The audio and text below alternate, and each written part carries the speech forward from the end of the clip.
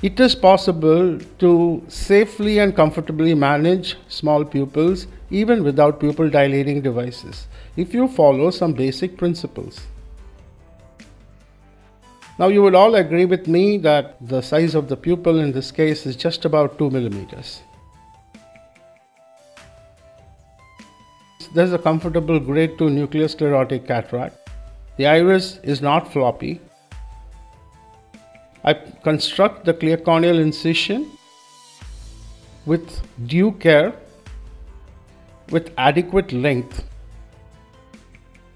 and maintaining the corneal valve, because this will prevent iris prolapse that can occur in small pupils anyway, even if it is not a floppy iris.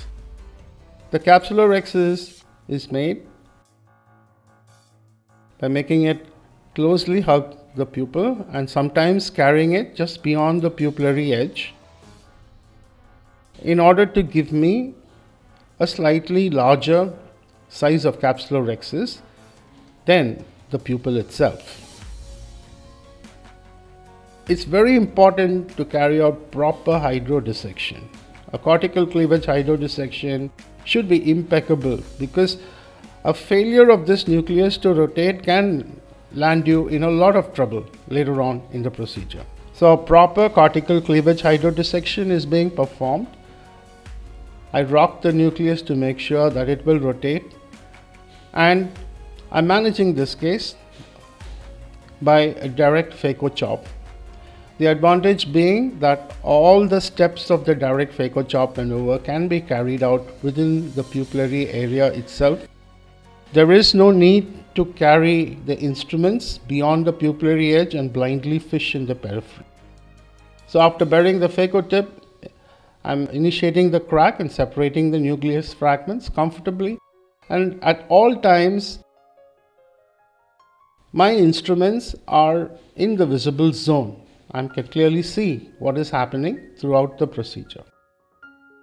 Now during the procedure, because of the contact of the nuclear fragments to the iris surface, there is a slight pupillary shutdown. But if you keep the phaco probe in the center of the pupil, and if you pay proper attention to creating the crack, then things will happen in a predictable and in a safe manner. So using vacuum, I'm impaling the fragments, I'm bringing it out into the safe zone within the pupillary area. I'm using low flow parameters.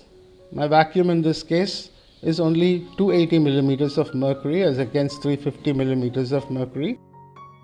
And my flow rate is also only 28 cc per minute. I normally keep a flow rate of 35 cc per minute. Using a micropulse mode of phacoemulsification, with these low parameters, I'm able to successfully continue with phacoemulsification, impaling the nucleus, breaking it out into smaller fragments, mobilizing these fragments, bringing it into the safe zone, and carefully and cautiously emulsifying it in the safe zone at the level of the iris plane itself. As long as you're confident of your skills in handling the cases, as long as you are aware of the depth and the distance which your skills have taught you, which you have learned over several years of practice and experience, managing these small pupils will not be such a difficult proposition. So in a slow and controlled manner, in this unedited video of the nucleus management, you can see how I'm slowly able to emulsify the entire grade 2 nuclear sclerotic cataract. Now the reason why I would not attempt this procedure in a soft cataract or in a rock hard cataract is because it's very difficult to break it down into smaller fragments in soft cataract. In hard cataract, we need to break the pieces down to very small fragments, because the capsular excess also will be small, the nucleus will be large, and mobilization of the pieces will be difficult. The epinucleus sheet is simply managed by using a Sinskey hook to lift it up to the iris plane, and then it is simply aspirated, and that's the end of the procedure. There was no iris chaffing. The iris did not get sucked into the phacoprobe. I did not fish with the phacoprobe in the periphery. Now, irrigation aspiration can be done by moving it to the periphery. After retracting the iris and observing where the cortex is, you can aspirate it. Sometimes in these small pupils, you can have small nuclear fragments that are hidden from view, and during this procedure they will pop up, and all you have to do is to smash them against the coaxial IA aspiration port and remove them. Now, carrying a IA tip to the periphery is not dangerous as long as you keep the aspiration port facing upwards.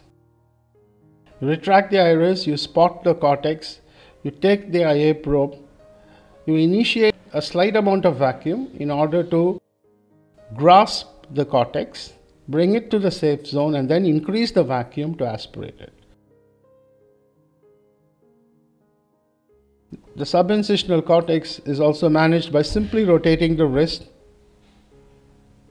making the aspiration port face laterally, that is in the direction of the equator of the bag. You can grasp the cortex with low vacuum, and once the cortex is grasped, you can rotate the IA probe in such a manner that the aspiration port now starts facing upwards, and then increase the vacuum further in order to aspirate the cortex.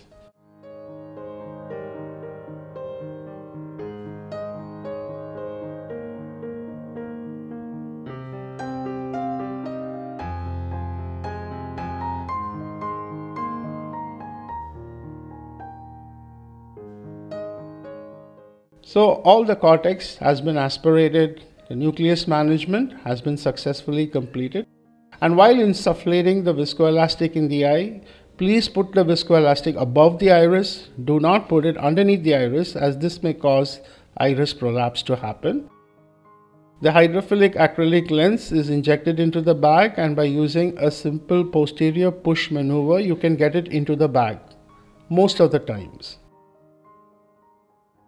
So in this case, I am confirming the in the bag location of the intraocular lens by performing a pivot rotation.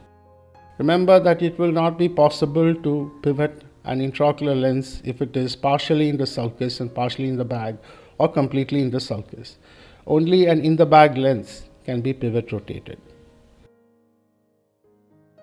At the end of the procedure, stromal hydration is performed, and this small pupil, or rather this extremely small pupil, has been successfully managed. I thank you for your attention.